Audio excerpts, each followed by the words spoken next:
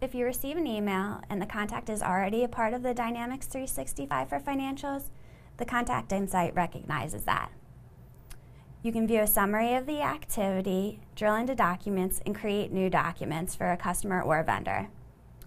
So to generate a sales quote in Outlook, click the little paper with the plus sign,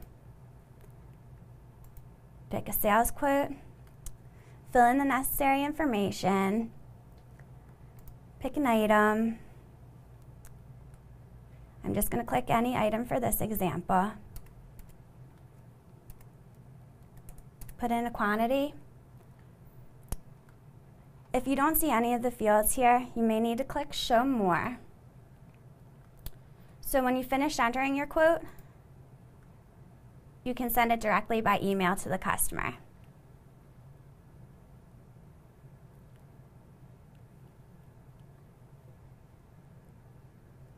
You can edit it if needed, and then if not, just send it off.